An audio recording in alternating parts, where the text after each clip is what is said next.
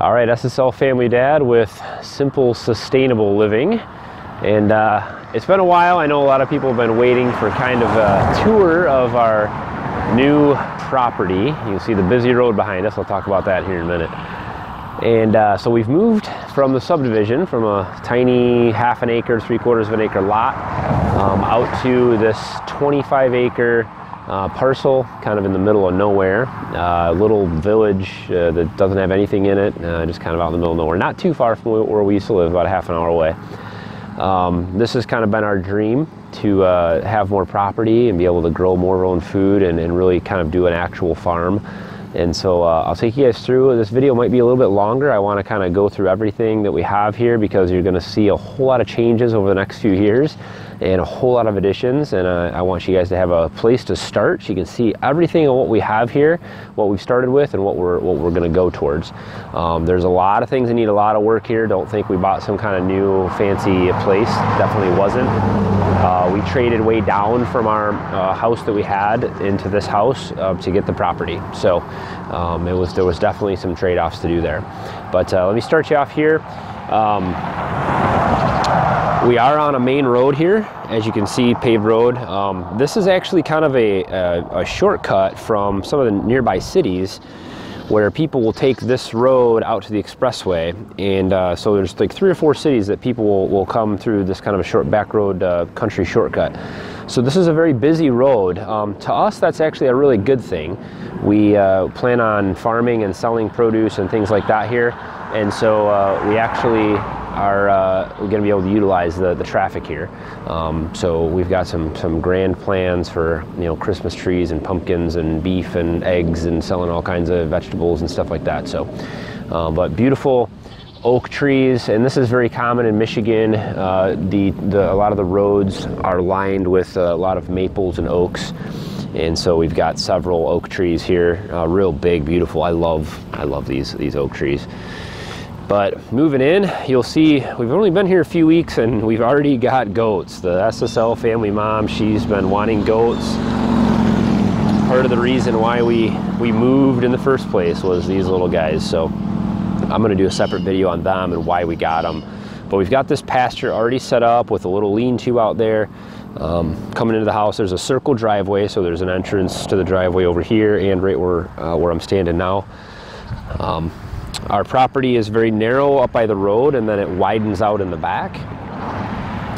And so these pastures are all set up. They do need some work. I'll be doing a lot of videos on fencing and stuff like that as I get more adept at it. But you can see, like, there's some posts that are rotted out of the ground. They just weren't really put in correctly, and a lot of other things that need to be fixed.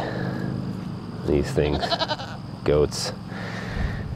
And the beehive, I'll give you a little sneak peek of the beehive back here. We already did the video on moving this, and there's some ground bee nests back here I'm trying to avoid. But the bees are doing great. I see them coming in and out with pollen, and I haven't looked in the hive yet, but that will be soon. So, detached garage here, and it's a nice little garage. Only, you know, it's built kind of like a pole barn, nothing too spectacular. I won't go too much into the house right now. It's a smaller home. It's got a 2-story addition here. It's like a tri-level, and then half the house is on a slab. Little garden shed up there that's half falling apart, needs a little bit of work. And so coming over here, I've already started in on some tree removal. Got a dead tree here. I'm going to do some upcoming videos on that too. I've got lots of, I'll show you why, but we've got lots of a need for wood here. And it's actually kind of neat. Right up here by the road, this is the other driveway, there's a road, and we'll walk down this here. I'll skip out some of this, but a little extra driveway here. This goes to the back of the yard. It just kind of comes around the side of the house here. Okay, so got propane out here, which we will not need to use. I'll tell you more about that. Just coming around the back of the house here, the side of the house. All of our boxes from moving piled out here ready to burn, so it looks like a mess, but moving is a mess. Backup generator back there, that's a little Generac, I think it's a 10,000 watt or 8,000 watt generator. That's wired into the home, and it runs off this propane, this big propane tank. So if we ever have a power outage out here, that kicks on automatically and runs some circuits in the home. That was already here. That was kind of one of the selling points, I think, for me. So nice little yard here to the side of the house. And the backyard here, this is kind of the backyard. So another kind of falling down little shed I'm going to try to rehabilitate.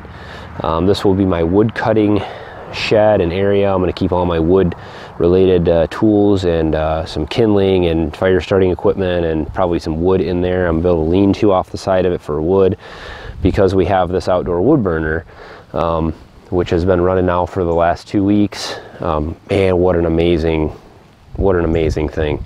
I will do a separate video on this specifically, how it works, why it's so awesome, and what it kind of takes to run it. And but man, heats all of our hot water and all of our heat for the house. Works great. I'll again talk about that more later. And we've got the little suburban chicken coop back here, which this will kind of be morphed into out here on the farm. We'll use this as kind of like a breeding coop, or maybe to raise some chicks, or separate, you know, sick chickens and stuff like that. So we're still going to use this here.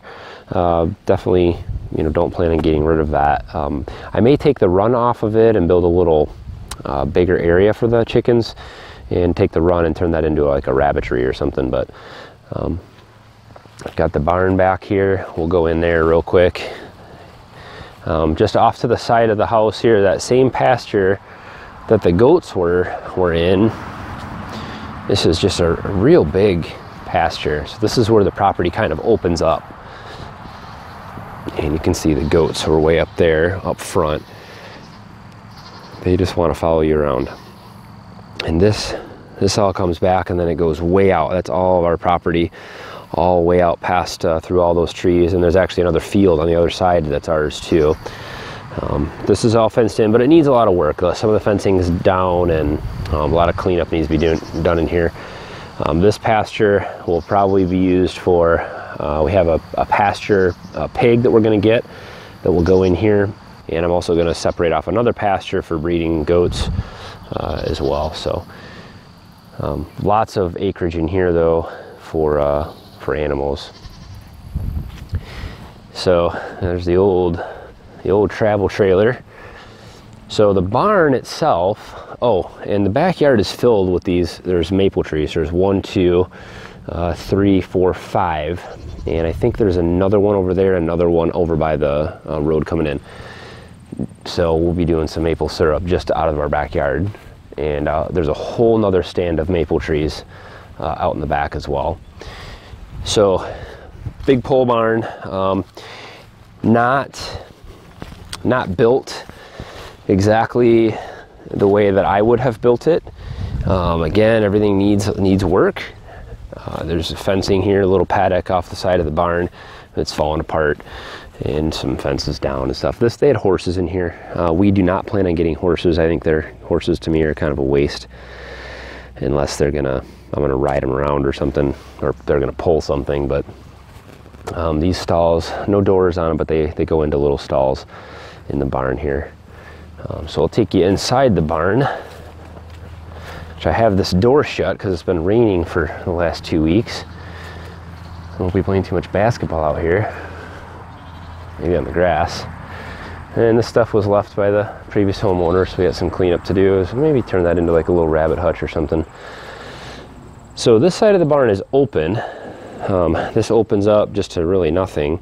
Looks like they had some animals in here and they left some junk and stuff we'll have to get rid of. Some siding and other junk. This will be like a little tack room. I'm going to wall this off, and this will be heated, and I'll keep things, feed and other things in here. A lot of this is our junk. A lot of this is stuff that they left. We've just been kind of throwing things in here. Moving is a pain. But so this will be, I may do a rabbitry in this area, and I got to clean all this out, but we haven't decided exactly how we're going to utilize the barn yet. Here's some of those stalls. And some of the stuff they left behind obviously will be useful. We'll find uses for. This looks like just a little storage bin for straw. And they had hay all over here, and this is the aquaponics system and a rabbit cage we have. The aquaponics system is in pieces. In fact, we're using that as a ladder. That's the frame to the aquaponics system to get up on the top. The kids have already claimed that as their little fort, so that's fine. But this is where they had stacked hay. And there's some pallets under here to keep the hay off the ground, but this was all, I'm assuming, you know, just filled in with hay for their horses. And this is some of our things here I'm going to build stuff with. Junk. Some more stalls. This one here doesn't really have, this is, I don't really know what this would be used for, but they didn't really clean these out very well, so we have a lot of cleaning to do. And here's another little stall that opens into that little paddock next to the barn. Needs to be cleaned up. And then barn door fell off, looks like, so that needs to be fixed, and I'd like to get on that quickly here. So I'm doing videos on all this stuff. I'm going to do a lot of these repairs on video for you guys to kind of follow along. But this is the back of the property. Now, this is all hay field. It's been planted. They baled hay. This year, there's actually, it needs to be cut, but I don't have the equipment. Obviously, coming from a subdivision, the equipment I have is, I have a lawn tractor, so, and I don't have an unlimited supply of money. Moving is expensive and things, so we probably won't get to cut this year, but I plan on getting some equipment throughout the winter and spring, and I hope to cut this myself, bale hay. Some of this we may turn into pasture. Maybe we do sheep. Maybe we plant Christmas trees. Maybe we do a big, or like an orchard. Maybe we, you know, there's unlimited things we could do. This is the back half of the pastures here. Goes all the way down there. This is all our property. And there's about 6 or 7 acres of hardwoods and softwoods mixed in here, all deciduous. A few pines, a few evergreens in there, but let's take you to the back real quick. And we'll be riding in the deluxe farm tractor today.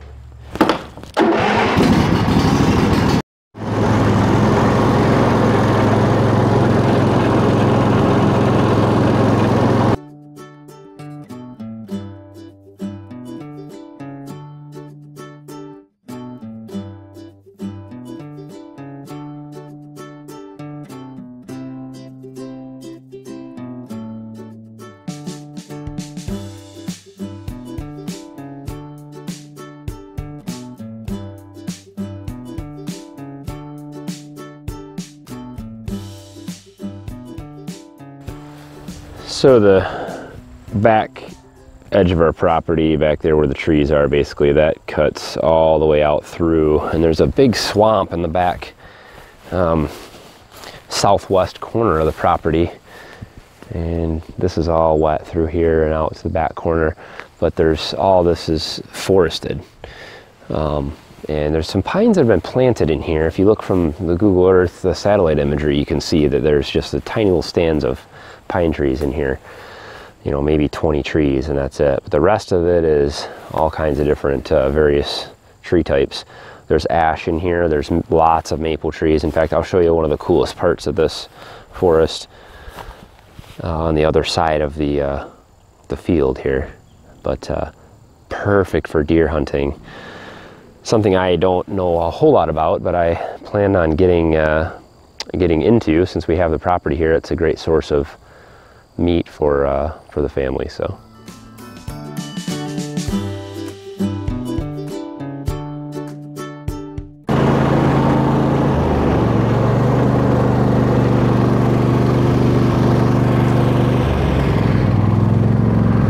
hey, I need this.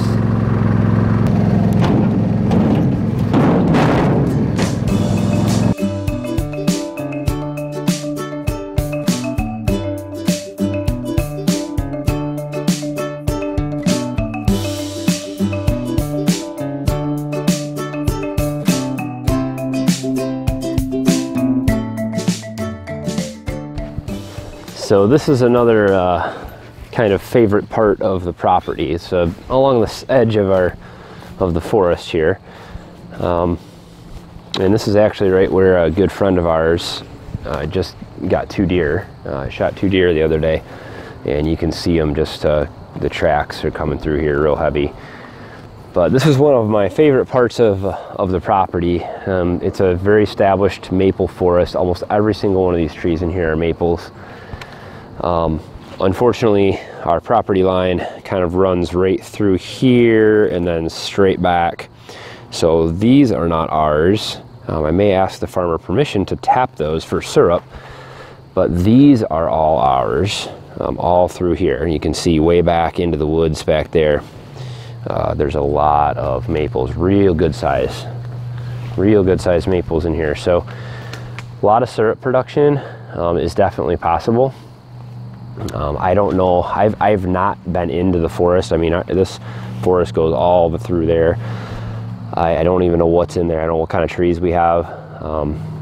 Obviously, I'm using that wood burner, so I'm going to be harvesting, selectively cutting out trees that are older, dead, dying, or already down from storms and stuff like that. So it looks like somebody has already come through and cut some trees out of here. But beautiful little forest through here.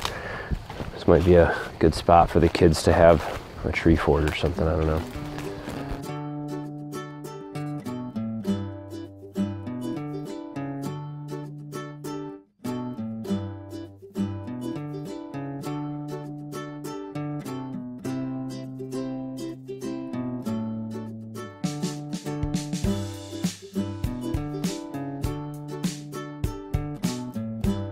So that is pretty much it. That's kind of the, I know it's a longer video, but kind of the brief overview of the farm or the new property.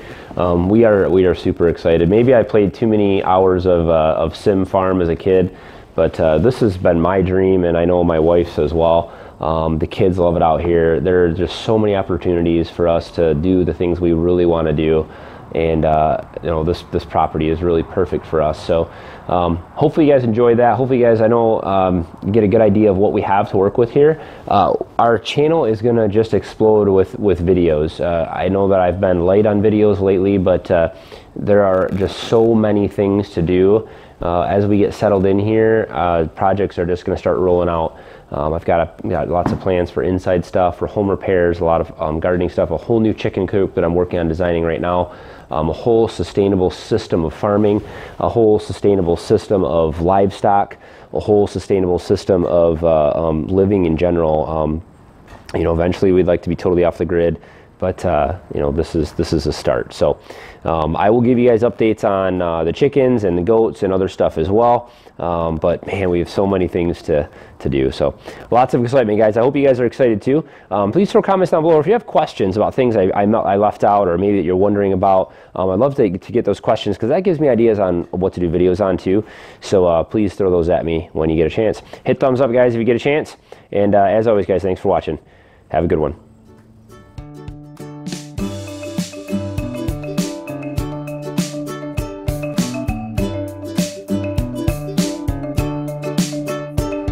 Chickens surely like it out here, don't they?